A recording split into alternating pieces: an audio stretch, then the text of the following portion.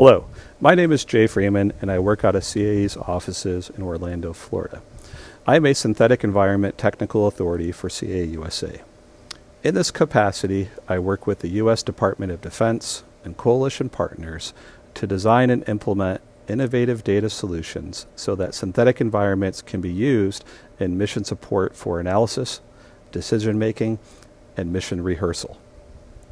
I serve as the lead architect for several ongoing CAE projects, including NGA's FG3D, Foundation GeoInt in 3D, USOCOM's Rapid 3D, and Joint Staff J7's Terrain Generation Service. All of these projects are leveraging synthetic environments for mission support. Mission support requires data-driven architectures.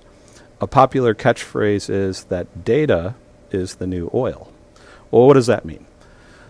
For mission support, it means how does one collect, store, manage, disseminate, and then exploit the data.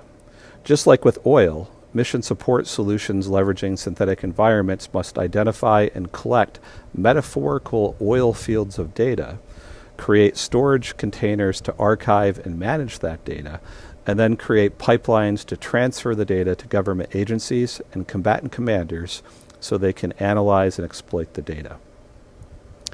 CAE is leading the industry with open data standards and simulation technologies.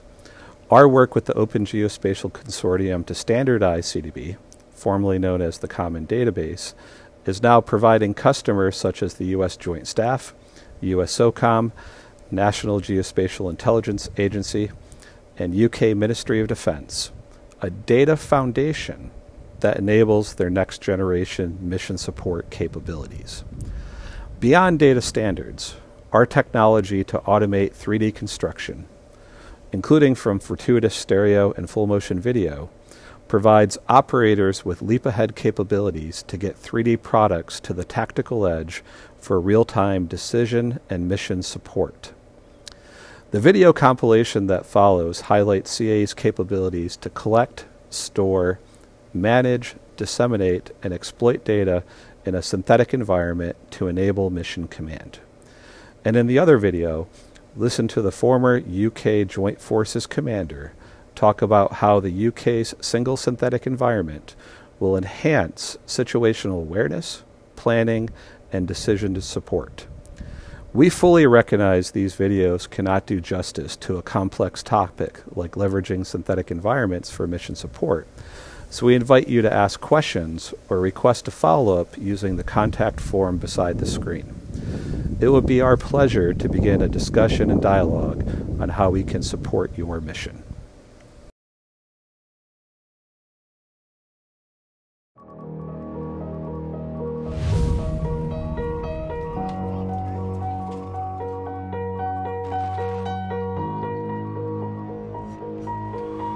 The world is a much more uncertain and dangerous place, and digital technologies can help us deal with this.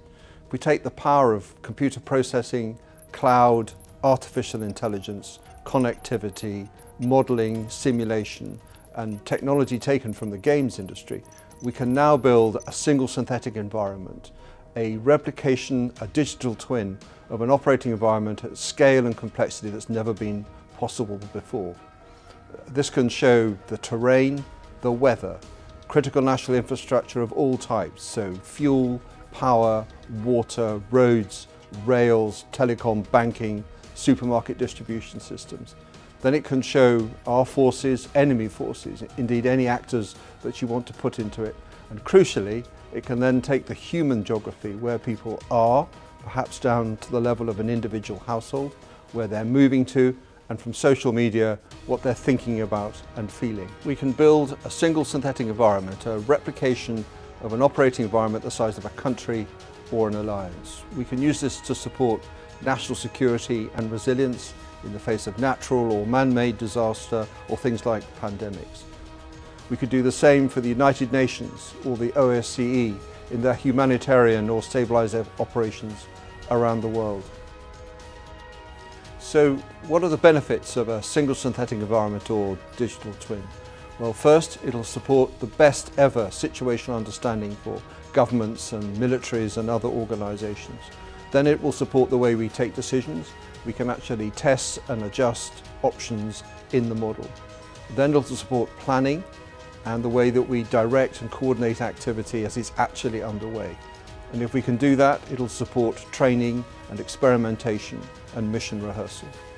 It's essential to see these replications, these single synthetic environments, as digital ecosystems. They are a process, not an event. They constantly evolve and adapt with needs and technology, and will always make sure that leaders and operators have the edge that they need to be successful.